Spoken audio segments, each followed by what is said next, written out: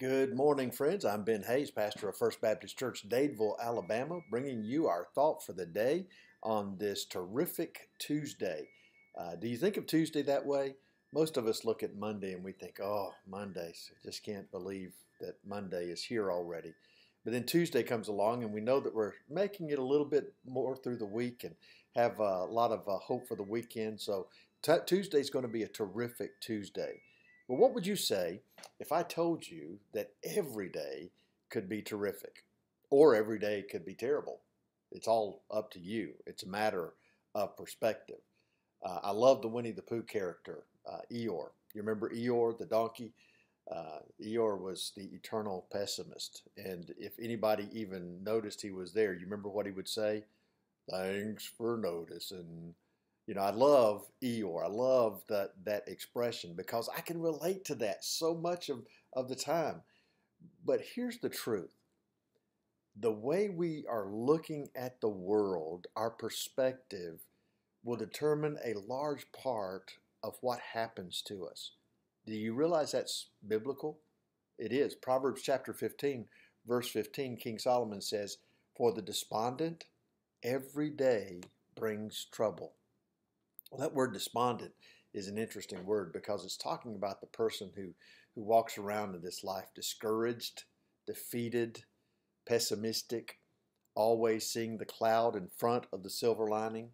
You know that kind of person? That person that no matter what happens in life, they can always find the worst in it.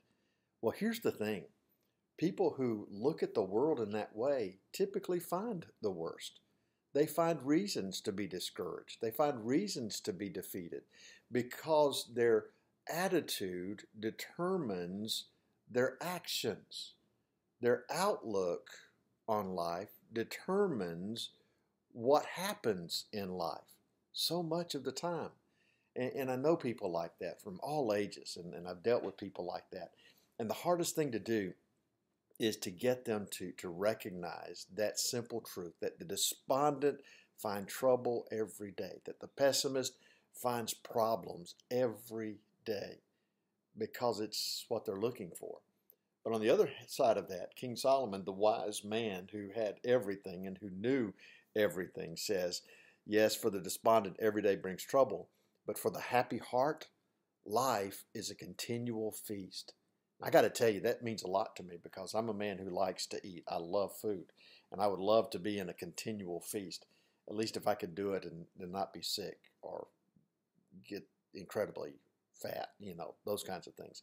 But for the happy heart, life is a continual feast, meaning that when we're happy on the inside, when we've got that positive outlook, when we are optimistic about things, when the glass is half full and not half empty, then we look at life and we say, man, this is fantastic. This really is a terrific Tuesday. Now, think about this morning. When you woke up, what were the first thoughts that crossed your mind? Were you thinking, oh man, I can't wait to get my day started? Or were you saying, man, can't believe it's already time to get up? Well, so often that's exactly the way our day goes, the way we get started. So here's the thing.